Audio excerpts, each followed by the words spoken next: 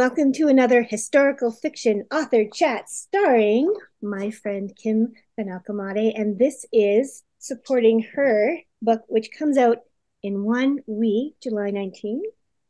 This is 18. the 18. Okay, yeah. And that's the one that she sent me. So it's early. And I have a really nice little, oh, there. So yours doesn't have this in it, though. This nice little I know. reading. Thank you very much. That was one of the very, very first ones they printed up for me. Thank you. It's a great book. There's so much in it, like so many little bits and pieces. But we'll chat about that. I'm very happy to have you here. Thank I you. haven't seen Kim person to person since 2015. She and I actually got to go and do a book event with hmm Susanna Kearsley in hmm Whitby, Ontario. That hmm was fun.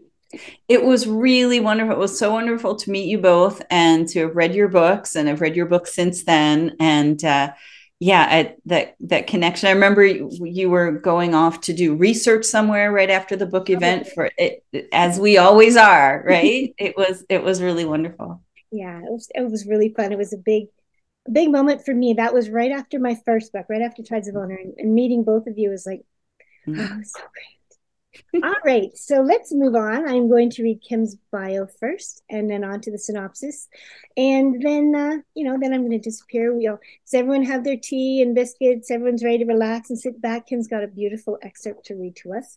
So I will start off with the bio, as always. And Kim, am I saying your last name correctly? Can you say it to me, Kim? Van Alkemade. I did it right, kind of. Yay! All right.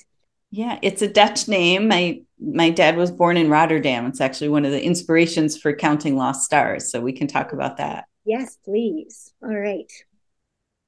Before becoming an author, Kim was a professor at Shippensburg University of Pennsylvania, where she taught creative writing. Her debut novel, Orphan Number 8, about a woman who confronts the doctor who conducted medical experiments on her at a Jewish orphanage in the 1920s, appeared on the New York Times bestseller list and has been translated into 11 languages. Inspired by true events, her second novel, Bachelor Girl, is about a jazz age actress in New York City who receives a surprise inheritance from the millionaire owner of the Yankees baseball team. That was such a fun book. Thank you. Her third historical novel, Counting Lost Stars, about an unwed college student who has given up her baby for adoption, helping a Holocaust survivor search for his lost mother, was inspired in part by her father's experiences in Nazi occupied Holland. Kim was born in New York City and now makes her home in Saratoga Springs, New York, with her partner, their two rescue dogs, and a couple of feisty backyard chickens. I think we talked about chickens in that ride that day. I know. Actually, one of the chickens is not feeling well today. She's broody, Oh, but that's and the best. Because then they feel like teddy bears when you pick them up. oh, they're so warm. I don't have chickens anymore. Oh, We moved and not allowed, but I can still live mm. vicariously through you. All right, the synopsis for Counting Lost Stars. It's 1960 in New York City. College student Rita Klein is a pioneering woman in the new field of computer programming until she unexpectedly becomes pregnant. At the Hudson Home for Unwed Mothers, social workers pressure her into surrendering her baby for adoption. Rita is struggling to get on with her life when she meets Jacob Nassy, a charming yet troubled man from the Netherlands who is traumatized by his childhood experience of being separated from his mother during the Holocaust. When Rita learns that Hitler's final solution was organized using Hollerith punch card computers, she sets out to find the answers that will help Jacob heal. 1941, going back 19 years, in The Hague, The Hague. I The never, Hague. The Hague. Why did I say The Hague? Okay, The Well, Hague. if you were saying it in Dutch, you were right because they say Den Haag. Oh, there you go. Maybe that's what it is. That's sure that I'll take that. Cornelia Vogel is working as a punch card operator at the Ministry of Information when a census of Holland's population is ordered by the Germans. After the ministry acquires a Hollerith computer made in America, Cornelia is tasked with translating its instructions from English into Dutch. She seeks help from her fascinating Jewish neighbor, Leah Blom, an unconventional young woman whose mother was born in New York. When Cornelia learns the census is being used to persecute Holland's Jews, she risks everything to help Leah escape. After Rita uncovers a connection between Cornelia Vogel and Jacob's mother, long buried secrets come to light. Will shocking revelations tear them apart, or will learning the truth about the past enable Rita and Jacob to face the future together? It's a really, I can't wait to talk to you about this. There's so much to talk. Thank you. So I will now disappear. Oh, okay. Just in time because my cat just jumped in the desk and I have to fight. So I'm going to disappear and mute myself, and off you go. Kim's going to tell you a little bit about this excerpt that she's doing, and then we'll see you again. Okay. Thank you so much, Genevieve. Yeah, I'm going to read from the opening chapter of Counting Lost Stars, but I did some editing, so it's a little easier to follow if you're listening, because the chapter includes like these backstory sections and runs a little longer than I think you might want to sit to listen. So if you read the book, you'll read all these words, but you'll read a few more as well. So let me take a sip of tea. And I'll start reading. I first suspected they were lying to me when my skirt didn't fit. No matter how I tugged at the zipper or sucked in my stomach, I couldn't make the waistband bridge that gap of flesh between the hook and its eye. So there I stood, feet flat on the floor of the hospital room, flummoxed.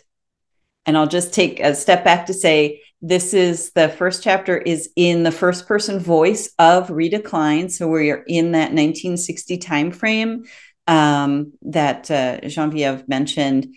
The other chapters, they switch back and forth between the 1940s chapters. So we're going to start in 1960, and this is where I'm going to stay for what I'm reading to you. So Rita Klein is in a hospital room, flummoxed. They'd all promised, the doctor, the social worker, even my own mother, that I'd be back to normal once it was over. My blouse had buttoned up okay. Why not the skirt? Maybe it was stupid of me to think a garment I hadn't worn in months would fit again so soon, but what did I know? They were the ones who told me what to expect. All I did was believe them. I tried the zipper again, refusing to credit the evidence of my own body. At every meal for the past 5 months, whenever we'd complained about the meager portions, the house matron had assured us the restrictive diet was designed to get us back in our old clothes as quickly as possible. We'd all followed the same diet. If my clothes didn't fit, it was likely no one else's did either. But if they'd lied to us about the food, was the rest of it a lie too? I shook the thought from my head. It was ridiculous to think all those professional people were involved in some elaborate deception. I reminded myself it only happened 3 days ago. Today I was going home. Starting tomorrow, I'd put all this behind me and get on with my life. At least the food had given us girls something to talk about. We were all too ashamed to share the circumstances that had gotten us in trouble. We weren't even supposed to reveal our real names, let alone exchange telephone numbers for staying in touch or addresses for visiting. Whenever I tried bringing up a topic from the day's headlines, the conversation fell flat. Current events, like that U-2 spy plane shot down over the Soviet Union, felt too remote to matter while we were sequestered in that isolated mansion. When Mossad agents brazenly captured Adolf Eichmann in Argentina, even the other Jewish girls weren't interested in the prospect of that murderous Nazi going on trial in Israel. No one even seemed to care whether or not John F. Kennedy got the Democratic nomination, which I guess made sense. Most of the girls were too young to vote, and anyway, whichever man ended up in the White House wouldn't change a thing for those of us biding our time at the Hudson Home for Unwed Mothers. I twisted the skirt around in frustration, fruitlessly attempting to zip it from the front. Back when I was getting ready for the trip upstate, I hadn't packed much into the pink Samsonite my parents had given me as a high school graduation present. It was winter then, and my wardrobe was down to a couple of shapeless dresses, a few loose blouses, a stretched-out sweater, and a cuffed pair of my brother's blue jeans. On top of this sad pile of fabric, I carefully placed the skirt I'd bought back in August for my night out with Leonard. It was the most sophisticated article of clothing I'd ever purchased. The black linen, modestly lined in silk, yet snug enough to hint at the garter clips holding up my stockings. The salesgirl at Macy's assured me it would be perfect for a date with a businessman from out of town. That she thought the man in question was a matrimonial prospect went without saying. In New York City in 1959, It was a pretty safe bet that any girl in her 20s who wasn't already hitched was on the hunt for a husband. I'd have sworn I was immune, but after I met Leonard, I couldn't resist walking past the jewelry stores on 47th Street, window shopping diamond rings. I was disappointed when the summer computing course we took together at the Watson Laboratory ended and Leonard went back to a sales job at IBM's headquarters in Endicott. I resigned myself to never seeing him again, so it caught me by surprise when he called to say he was coming to the city for the weekend and asked if I would join him for dinner at the Rainbow Room. Once I said yes, I couldn't help fantasizing about a proposal by dessert. I told myself to stop being silly. It would be our first official date, and besides, I wasn't planning to marry until after college. Some of the girls at Barnard were more interested in making a curriculum of the men at Columbia than studying for their own exams, but I'd gone there for a Bachelor of Arts, not an MRS degree. Not that married women couldn't graduate. Plenty of girls disappeared from campus while on their honeymoons, returning a few weeks later adorned with gold rings, new names, and satisfied smiles. Well, the joke's on me, I thought. I'd been away for an entire semester with nothing to show for it. Less than nothing. As if it never happened. That's what everyone promised, and I was determined to take them at their word. But if the 9 months between that summer night with Leonard and this spring morning were no more than missing pages torn from the calendar of my life, then why wasn't I able to get my skirt back on? I gave it one last try, but there was no fitting the unforgiving linen over the loose pudding of my abdomen. I shoved it down to my ankles and tossed it in the suitcase. Instead, I pulled out that pair of jeans. Never mind, I told myself, tucking in my blouse and stepping into penny loafers. I never wanted to wear that skirt again anyway. I went over to the sink to splash my face with cold water. Looking in the mirror, I saw my cheeks were still puffy, but other than that, my reflection was the same as it had been before. Brown eyes, long nose, thin lips, round chin. In high school, when my rich friends were getting nose jobs for their sweet 16, Mom said there was nothing wrong with the way I looked, which wasn't the same as saying I was beautiful. I wouldn't win any contests, but I guessed I was pretty enough. I was rustling a comb through my curly hair when a perfunctory knock, followed by a waft of perfume, announced the entrance of Miss Murphy. I sneezed, thinking for the umpteenth time what a mistake it was for a social worker to douse herself in Shalimar. I'd learned in psychology class about the power of scent to trigger the brain. How was I supposed to wipe away the memory of those months, I wondered, if any time I smelled bergamot and vanilla, I'd be reminded of this exact moment. Hello, Rita. I'm glad to see you dressed and ready to go.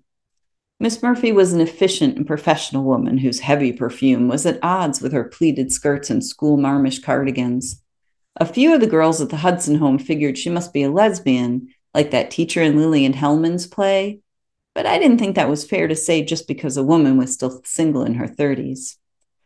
I never knew what a darling figure you have. Turn around and let me take a look at you. My outfit hardly deserved a fashion show, but I did as I was told. Miss Murphy put down her briefcase and came closer. This will go away in no time, she said, placing the palm of her hand on the bulge of my belly without so much as a please. Has the bleeding stopped yet? I sat on the edge of the hospital bed as she pulled up the visitor's chair. It's tapered off, and I've been walking up and down the corridor like you suggested. She gave an approving nod. The doctor tells me everything went well. Really? I wouldn't know, I guess. The truth was, I didn't remember the birth at all. When my water broke 3 days ago at dawn, the house matron had packed up my suitcase and put me in a taxi for the short ride to the local hospital. I labored by myself, the private room a lonely luxury. It wasn't long before I was crying for my mother. I couldn't understand why she wasn't with me when I needed her most. She'd been there when I had my tonsils out and the time I got stitches after falling off my bike. She'd never left my side that summer I was so sick the doctor tested me for polio. Sure, I'd made a mistake, but wasn't I still her daughter? I was a blubbering mess by the time the obstetric nurse came to prepare me.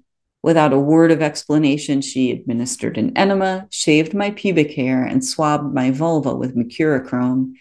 She was followed by a ham-handed doctor who pronounced me sufficiently dilated to be taken to the delivery room. The last thing I remembered was the anesthetologist telling me to count backward from 10. I think I got to 7.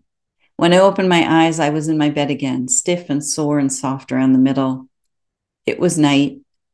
The room was quiet. It was over.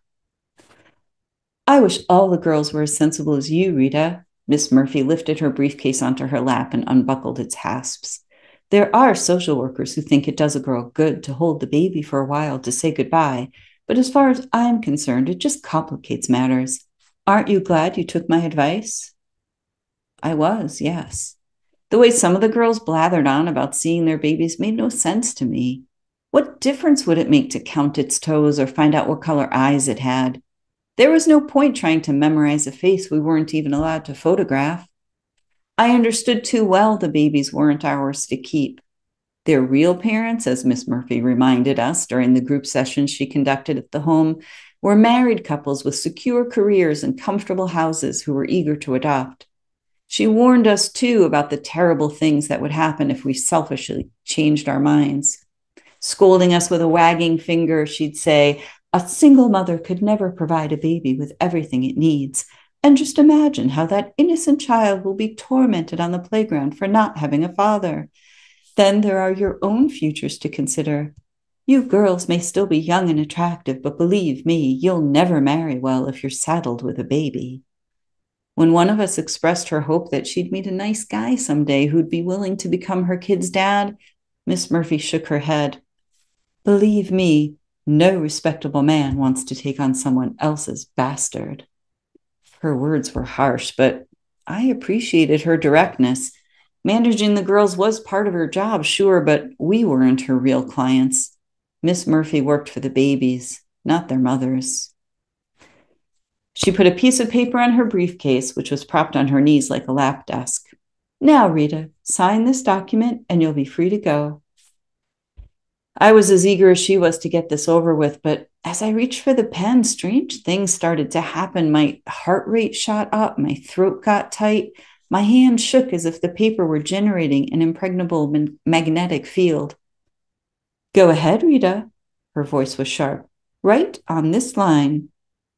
As if it never happened, I reminded myself. I was a signature away from putting my worst mistake behind me and getting on with my life. It was probably the lingering effects of the anesthesia that were making me feel so weird. I swallowed hard and gripped the pen. It was awkward leaning over like that with no place to balance my elbow. Miss Murphy tried to help by steadying the briefcase with her arms, but that only obscured the document. My signature looked oddly loopy, but she appeared satisfied. Is that it? That's it. Miss Murphy tucked the paper back in the briefcase, latched it shut, and got to her feet. In 6 weeks, I'll drive down to check on you, and then you'll never have to see me again. I can't tell you how excited the adoptive couple is. I have one other girl to visit, then I'll come back to get you. With that, Miss Murphy swept out, the scent of Shalimar swirling in her wake. I folded my coat over the suitcase, then went to gaze out the window while I waited. All I could see from the hospital room was a few sparrows hopping from branch to branch in a tree outside, but I watched those birds with the intensity of a naturalist. I'd gotten into the habit at the home of staring out the window for hours. There, I'd been rewarded with a sweeping view of the Hudson River, flat and gray when I arrived in January, choppy with ice come February, fast with flotsam by March, golden in the setting sun of April, bustling with fledgling herons in May. I'd been looking forward to seeing the gangly chicks fly from their rookeries along the shore, but there was no going back to the home now. The girls who left for the hospital never returned to say goodbye. They simply went away, clutching their bellies and crying for their mothers. It was part of the process, Miss Murphy explained. Always move forward, never look back. Miss Klein, Mrs. Klein. I turned to see who'd opened the door. It was one of those teenagers who volunteered at the hospital. Candy stripers, they were called, and she did look a little like a candy cane, tall and skinny in her red and white smock. She must not have read my chart carefully, I thought, or she'd have known better than to address me as Mrs. Anything. The nurses called us girls from the home by our first names, as if we were no longer worthy of the family names our fathers had bestowed on us at birth. But our names didn't matter much in the end anyway. The original birth certificates listing us as mothers would soon be secreted away in the agency's files. New ones would be issued naming the adoptive couple as parents. It was all part of the plan for our babies to grow up never knowing we existed. Assuming the candy striper was there to ask when she could get the room ready for its next occupant, I answered, "Yes, I'm Rita Klein." "I brought your baby for a visit." The door swung wider. As if delivering room service in a hotel, the girl wheeled in a bassinet. Through its plastic sides, I saw a bundle of blanket. "I'll just leave this here, all right? If you need anything, you can press the call button." She stepped out, shutting the door behind her. I stood frozen by the window. I wasn't supposed to see the baby. I didn't even know if it was a boy or a girl until I suddenly remembered asking that very question of the recovery nurse who checked on me as I emerged from anesthesia. "A healthy baby boy. He'll make some wonderful couple very happy," she'd said, patting my hand. "From your misfortune has come a mitzvah." The misfortune stirred in his bassinet. I shuffled across the floor, hypnotized. He could be anyone's baby, I thought. They all looked pretty much the same, didn't they? I'd never seen this one before. The candy striper had made a mistake bringing him to my room. Maybe she'd mistaken which baby she brought. I checked the label on the bassinet. Above the date of birth were the words, "Baby Klein," as if no one had bothered to name him, but that wasn't right. I remembered now the nurse asking me for a name. "We need it for the birth certificate," she said. "His real parents will change it later, so just say the first thing that comes to mind." I thought of David, who wrote the Psalms that were my favorite passages in the Torah. David, who soothed King Saul with his harp and defeated Goliath with his slingshot. David, who fell in love with Bathsheba even though she was married to another man. I leaned in. I didn't realize at first that the drops splattering the baby's crown were my own tears. When had I started? There was nothing to cry about. All I had to do was press the call button. The candy striper would come and take him away. The baby would be adopted by his perfect parents. I'd go on with my life as if it never happened. Except I couldn't stop looking at David long enough to go push that button. I saw his face through a gauzy haze, as if my baby were a starlet in a Hollywood movie. I didn't decide to pick him up. It simply happened.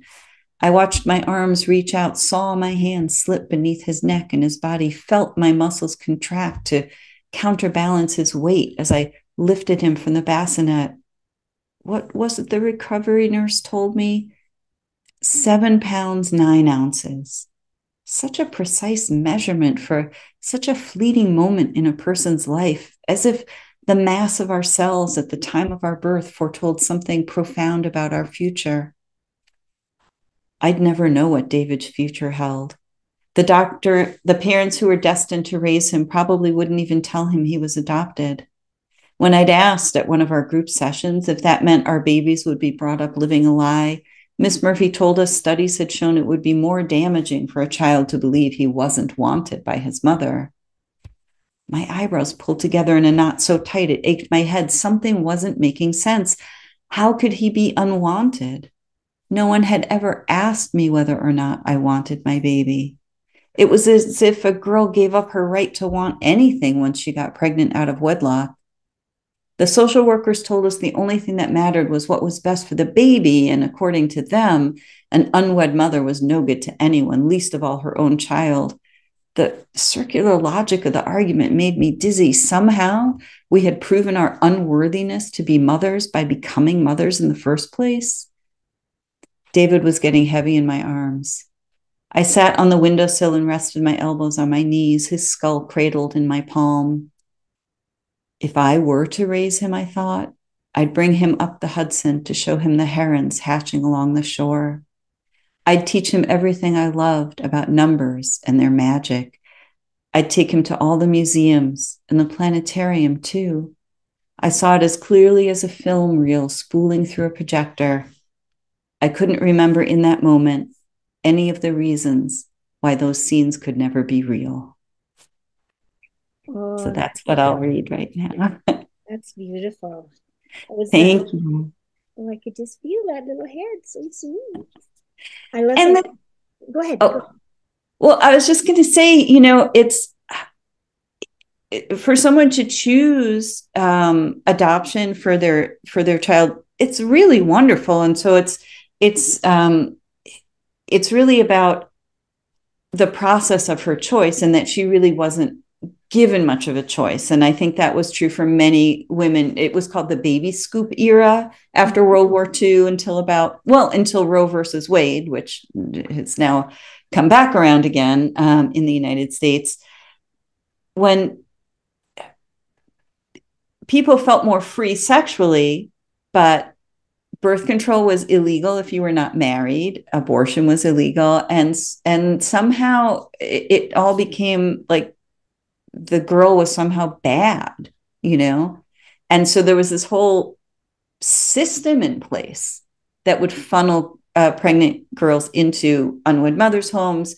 Social workers would place the babies, adoptions were closed. So that's sort of where Rita Klein, that's where we meet her. She's like in that system, and she's trying to figure out if that's the right thing for her, but nobody's really asked. And the whole idea of closing the adoptions and taking those birth certificates, just throw out a name, just David should work, sure, whatever. That whole idea of, I think that's been flipped over now that children are starting to, they started looking for who they were to find their roots. And medically too, right? There's a lot of reasons to know where you came from. So learning about that whole process of, it's better if you don't know that you were adopted. Such an interesting way that the policies and that everything has changed so much since then. But is the Hudson Home for Unwed Mothers, is that a real place? No, but there were many unwed mothers' homes that operated in a really similar way. One of the books that was really inspiring for me, let me see if I get this on the right side. It's called The Girls Who Went Away. There are a number of books about this era, but this was the one that was the most inspiring. And it's a collection of mostly first-person narratives and memoirs that were compiled by Ann Fessler. And what was so interesting in reading that was how kind of repetitive they became. And it was because the social workers were trained in how to convince young women to give up their children for adoption, because the social workers were taught that it would be better for the kids to be raised with a mother and a father in a home and that sort of standard family structure. So they believed they were doing the right thing, but they were taught, like, psychologically what arguments would be most convincing. And so when I read this book, it was really wild. Women from all across the country with very, very similar experience. That's fascinating. It looks like a great book. It's really, Ann Fessler also made a documentary that goes with it. The Girls Who Went Away. I think it has a slightly different name from the book. But it's really great. It's these interviews with women now looking back on what happened to them when they were younger. That sounds so fascinating. Can you hold that up again? Sure. You can just see that in case anybody is looking, because that looks really intriguing to me. The Girls Who And you can go to, trying to get it at Ann Fessler. A Girl Like Her is the name of the documentary. And The Girls Who Went Away is the book. And so Ann Fessler, you can find her website and it links to that. And a lot of other resources there as well. Fascinating. This book goes through so many topics, though, and so many things that you don't really think about. And this one seems so vastly important because it's the first chapter and everything. It's such a big topic. But you moved on to some other stuff rather quickly. I had to catch up and say, oh, what's happening? I don't know where that's. Oh, I get it now. And I want to know how you started, like, what inspired you to do this? How did you discover first? Because like those punch cards is something that nobody's heard of before. And all of a sudden I'm opening the page and going, punch cards? Well, I remember those from exams in elementary school and stuff like that. How did you get into learning about all of those and how it led to the rest of your story, really? Well, I'll hold up another book. So it's not something that I discovered. Let me get this centered here. So this is a book by Edwin Black called IBM and the Holocaust. You can see I used it for my research a lot. And Edwin Black is an investigative journalist. So this book has been out for a couple of decades. When was it first published? I'll tell you. 2001. And so really that was what I relied on. And I did some other archival research as well to fill that out. But the Edwin Black book, IBM and the Holocaust, was the main resource for me in that. And I'd always been kind of interested in technology. I read in English translation, I read Heidegger's A Question Concerning Technology back in grad school. And this idea that technology, when we use technology, we learn to see the world differently. Heidegger, and again, please, if anybody's a real scholar of philosophy and German, like this is the most reduced version, this is the Cliff Notes version. But that using technology, Heidegger says it orders the world for use, that we learn to see things as resources, human resource department. We learn to see things as resources that are organized in a way that makes it easiest for us to use them. And that it becomes so pervasive, you don't really notice that that's the way you're seeing the world. But he's like, that's not the only way to see the world. And what was so interesting for me is when we usually think about the genocide during the Holocaust, it's almost unfathomable. It's like massive and evil and terrible. And it just seems like, how could that have even happened? It seems like an aberration. But then when I learned that a big organizational strategy that they used to keep track, locate people, imprison them, organize the transports, keep track of, they used to call it, each big concentration camp had its own Hollerith in their labor office, and they were called the daily strength totals. So their numbers, how many people were in this camp, they'd send it back to Berlin and it would get coordinated. So for instance, if you were in a transit camp in the Netherlands, in Westerbork, the transit camp that I write about, and the train comes, if that train is going to go to Auschwitz, if it's going to Sobibor, if it's going to Bergen-Belsen, that's been decided in Berlin based on information that they get in these reports. And so there was something about this combination of this kind of unimaginable, evil, massive, terrible thing that you almost can't even think about, and the sort of banal drudgery of data processing. That, I don't know, it just intrigued me. Yeah. But then in terms of bringing these two stories, because like you said, you read the first chapter, 1960, New York, here's this young woman in the Unwed Mothers home. And then in the next chapter, you're like, wait, where am I? 1941 in The Hague, in the Netherlands? Like, what is happening? And that really was kind of inspired by my two parents. My parents met in 1960 in the Empire State Building. My mom was 19, this Jewish girl from the Bronx, and my dad was 29. He was not Jewish, so he had a very different experience, but he lived in Rotterdam during the Blitz. A bomb dropped just next to their house. He grew up as a boy during that German occupation. They saw their neighbors who were Jewish being arrested. And it was just this sadness, this heaviness that my dad carried with him his whole life. So in a way, the two storylines in this book are kind of inspired by the different backgrounds of my two parents. Yeah, your dual timeline was really, really fleshed out. I find dual time sometimes, I've talked about this before, but sometimes I find dual timelines really difficult to do because if your heart is with one story and mine's always with the past story, to bring the other story to life. And I was just laughing because you just read Mrs. Murphy saying, always look forward, never look back. And then there's this beautiful timeline. Did you mean to do the dual timeline all along, or did you figure that out along the way, or how did that come to be?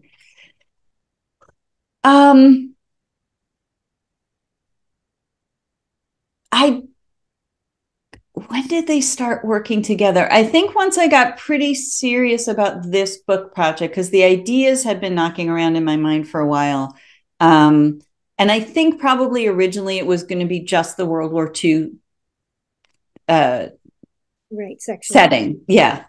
But then when I thought about bringing the two different timelines together, I really liked that because as the book goes on, it gives the reader a kind of question you're always asking, like, wait, how are these going to go together? Because you're very far in the book before these timelines start to merge. Yeah.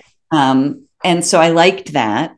And just the sense of, how history is never really in the past. It's always informing us in the present, and people carry that with them into whatever they're doing in the moment.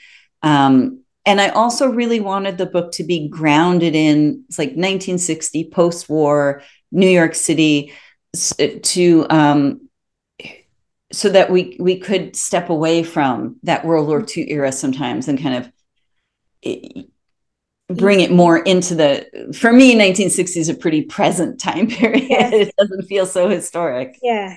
Do you know that they've actually said the 1980s are now suitable for historical fiction? Really, you can call it history.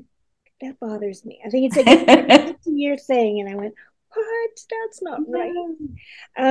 So this one was your first World War II story. Am I right? Yeah. Yeah.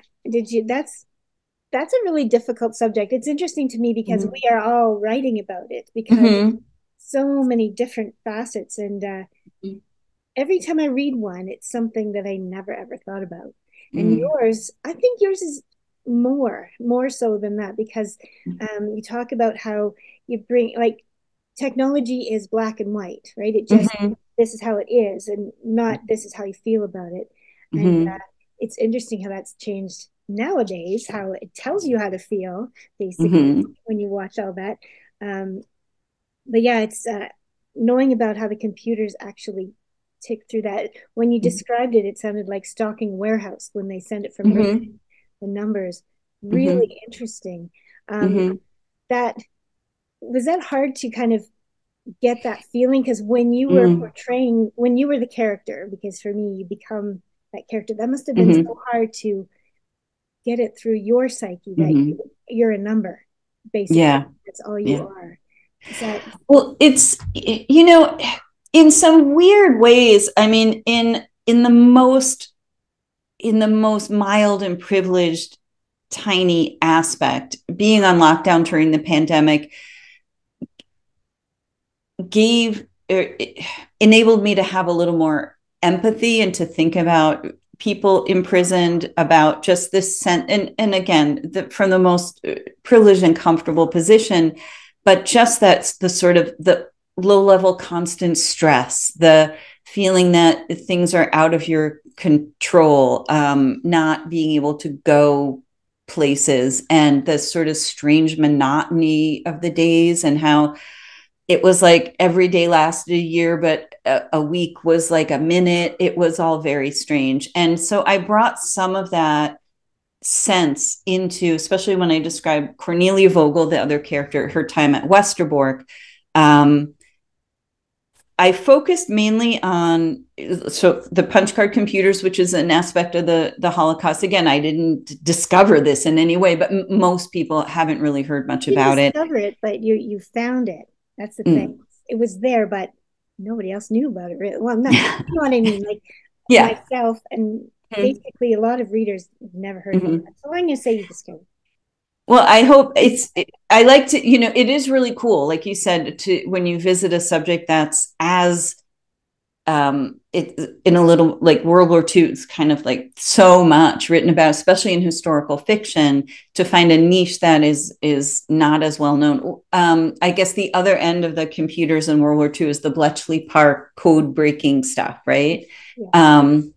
So we know there's technology going on, but I hadn't really thought about the way the technology was used first in conducting the censuses, plural. One of the first things the Germans did when they would take over a new territory was conduct a census, because they wanted to find everybody, especially everybody with Jewish heritage. So that was really interesting. And I stayed focused on the Netherlands. I have felt that personal connection with my dad, having been born in Rotterdam.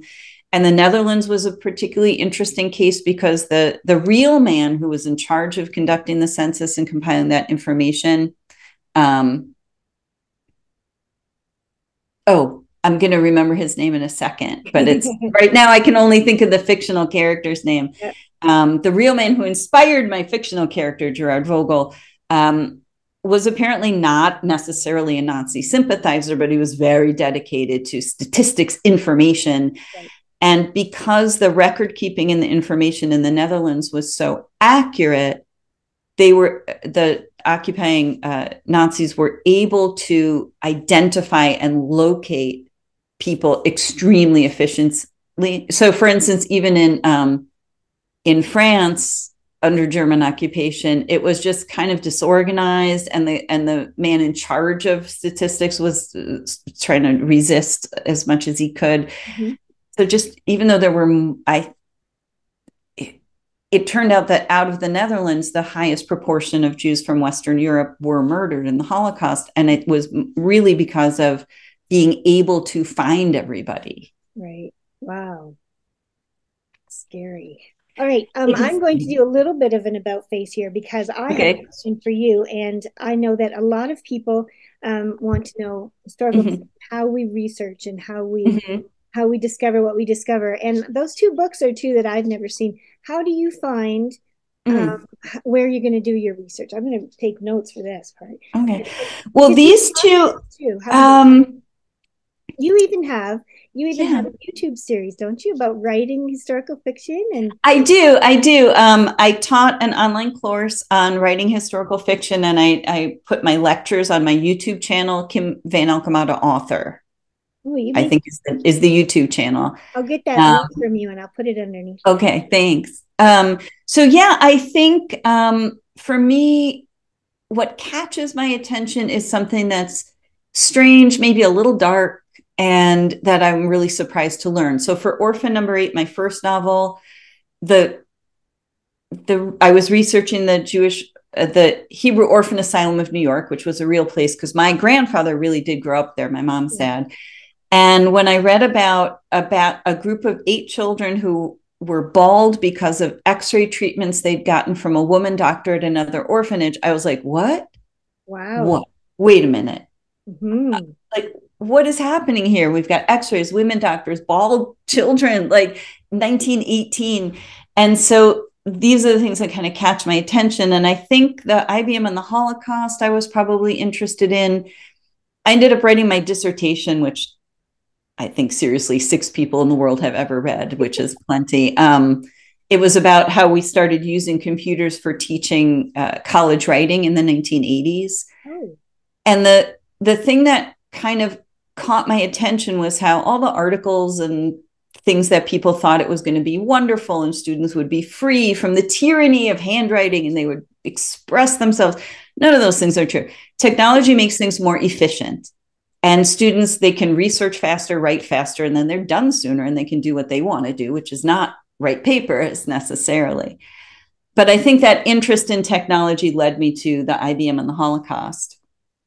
And then one of my mom's friends in high school went away to have a baby, came back. They never talked about it again.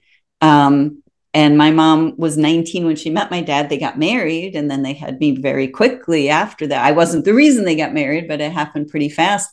And even just the idea of being that young and becoming a mom, so I think those are the things that kind of intrigue me and catch my attention. And once I have those main things, I had already been really interested in the World War II experience in the Netherlands under German occupation because of my dad's childhood. So the key things kind of come from either my family history or things that catch my attention. And then I start researching further. Right before COVID, the last research thing I did, this was February 2020. I was in New York City and I went to Barnard College, and I went to their library and used some of their archives to look at like the course catalogs and things from the 1960s at Barnard College. And I was supposed to go back in March and go to the Empire State Building, which I hadn't been to in years and years, and do some other things. And then I did not go because COVID was happening. And so from that point on, pretty much everything was, internet or library books. And but I worked with some researchers. I don't know. The research can get a little overwhelming. So I have a bibliography in the book that I really wanted to not like to show off what I did, but to give credit to. Right. There's so many things that go into it. Yes, for sure. And then this is a special treat because we haven't done this before. And then you put in a lot of creative energy, not just writing, but in promoting and educating. And you made a book trailer, which I love to do. I love doing those. I never feel like they're really Hollywood, but they give you a good introduction. And we are going to put that on here right after Kim and I are finished chatting. But what made you want to do that? And tell me about that. Well, it was, I put it together. I thought about like, what could I do with the skills I have? Because I'm like, by the time I learn how to do a movie editing program, I really should be writing something. But I had so many visual sources that were so inspiring and important to me. And some of them were like personal pictures of my dad as a kid and of my parents. And then other ones were historical pictures. And so I put things together in a PowerPoint slideshow, and then I narrated it. And my daughter, Alex Hovitt, who actually can do video editing, helped me integrate music into it. And so it turned out really nicely. But what I really liked about putting the book trailer together was being able to share some of these visual things that were so important and inspiring. So it's really focused more on the inspirations behind the story and how that came together. Oh, that's great. Okay, so I'm going to put that on right after this. But in the meantime, it's so nice to chat with you. Thank you so much for coming. Thank you so much. It's such a pleasure. I'm so happy to see you again. Thank you so much. I hope I didn't ramble on too much. That's part. And good luck with this. Thank you. It comes out 1 week, July 18, and you can pre-order. July 18. Yeah, you can pre-order. I say June. I meant July. July 18, and you can pre-order, and there should be plenty of copies in Canada as well as the United States. And we have a Dutch edition. That's the first foreign language that came in, and that was so meaningful to me. Yes, I can see that. That's great. I don't know if people understand this about pre-orders, that when you pre-order, all of those pre-orders go into adding up towards your first week of sales. So when an author puts out a book and it has tons of pre-orders, well, that's when it shoots up on the bestsellers list. So I encourage everyone here right now to go and pre-order this book, and you'll get it in a week anyway. So, and it's a wonderful book. It's amazing information and so much insight in both time periods. I really encourage you to go out. And thank you so much. And there's a beautiful audio version as well. So I know sometimes I do an audio book, and I think it's going to be really wonderful. The narrator is really wonderful. Good. I will take a listen to that. Thanks. All right. So I'm going to try and figure out how to get that on here. Okay. And thank you again so much. Thank you so much. And what a pleasure.